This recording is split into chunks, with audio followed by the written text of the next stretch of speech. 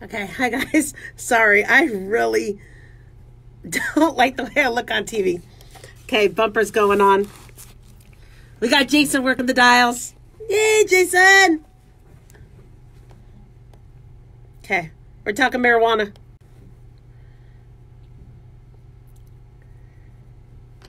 All right, guys, we are back on the Dr. Daliah Show. Thank you all for tuning in. 1-877-Doc-Dolly, 187. Somebody keeps calling in. Not sure why somebody's calling. So sorry, you're going to see my fingers a lot.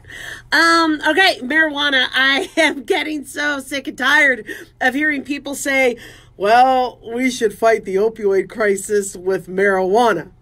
Let's legalize marijuana and help stop all these deaths from opioids. Now, mind you, I voted to legalize marijuana. All right. Oh, you did? Yeah, I did. I wanted to because number one is I wanted us to study it.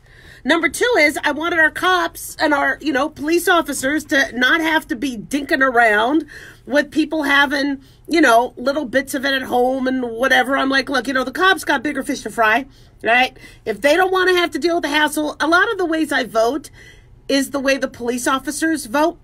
And so before I go to the ballot, ask my police officer friends. And I'm like, what do you guys think?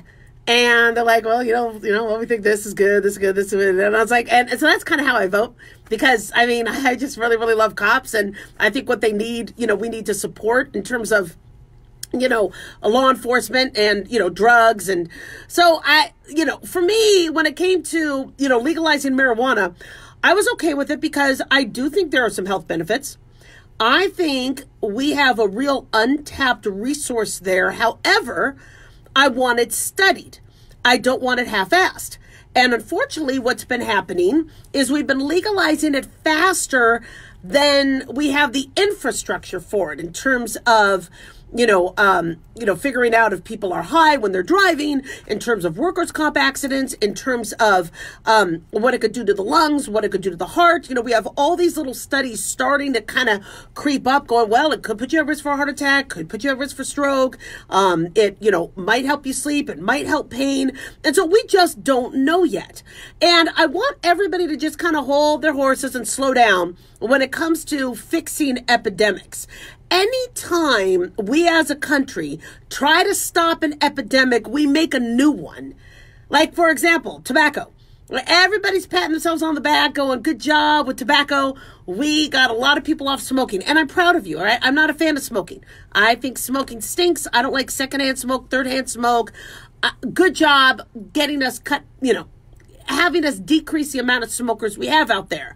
But what epidemics did we spur now? Well, now we have the obesity epidemic. Rather than people smoking when they're, hungry, they eat. And now we have a vaping epidemic. Oh, well, vaping is healthier than smoking. Is it? Is vaping safer? We don't know. We assume it is because smoking is so bad. But do we know 100%?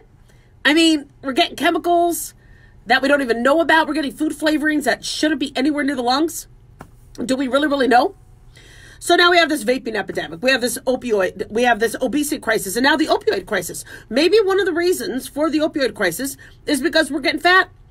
So now our knees hurt and our back hurt and our shoulders hurt. So we start to kind of make new crises. And so, all right, what if we used marijuana for its muscle relaxing properties, for its, sedative properties, pain relief properties? All right, I'm a doctor. Fine, tell me what to prescribe. How much? Is it consistent? If I'm going to take you off a narcotic and have you risk withdrawal, risk suicide, risk lack of sleep, and then get into a car accident the next day, let me know how much I'm supposed to give you in terms of milligrams, and is it going to be consistent each time? See, people want doctors to tell you to go to the nearby dispensary and get some pot and smoke it. No. Most of us doctors aren't going to tell you to do that. One is your lungs are supposed to do only one job, and that's to oxygenate your blood. That's what your lungs are supposed to do. And so the last thing I want is you to get crap into your lungs. If I am going to recommend marijuana, I'll recommend edible, But you can't just eat dry marijuana. It's got to like, heat up. It's got to heat in order to get that THC component there going. But I would say, well, then edible. And then how do we quantitate that? How do we quantitate what you're absorbing? There's a lot of science to this. We can't do things half-assed when it comes to this. And then, are you going to grow tolerant? With THC, you can grow a tolerance and a dependence. So am I going to now get you dependent on marijuana? But people will say, well, Dr. Daliah, we're only going to do the CBD component. Well, that's fine, but what about tolerance to that? You have cannabinoid receptors in your body. You could just keep making more receptors, meaning you're going to need more and more CBD.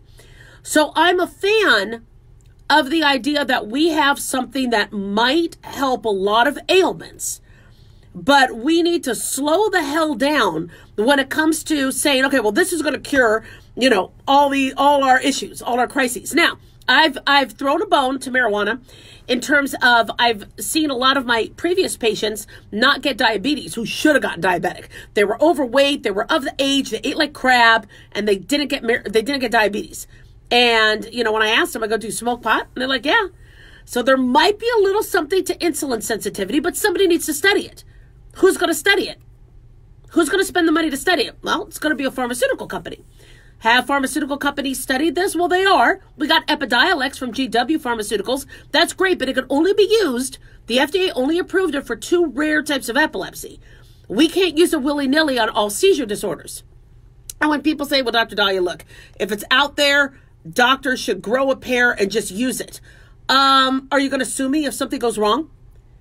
If your child has a seizure and I tell you to use marijuana and not treat you, per the standard of care, am I going to get sued if that child has a seizure? Dies? Probably. So doctors can't jump on the bandwagon if we don't have protections in place that you and the family aren't going to try to take our house and take our practice and sue the hell out of us. So you see why we need more of an infrastructure going on right now? And this opioid epidemic we have is because people, are in pain. Some people like to get high.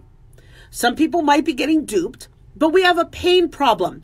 Rather than making a political agenda and trying to advance your political platform, why don't we spend some time figuring out how to deal with people's pain? Don't go away. We'll be right back. 1-877-Doc Daliah.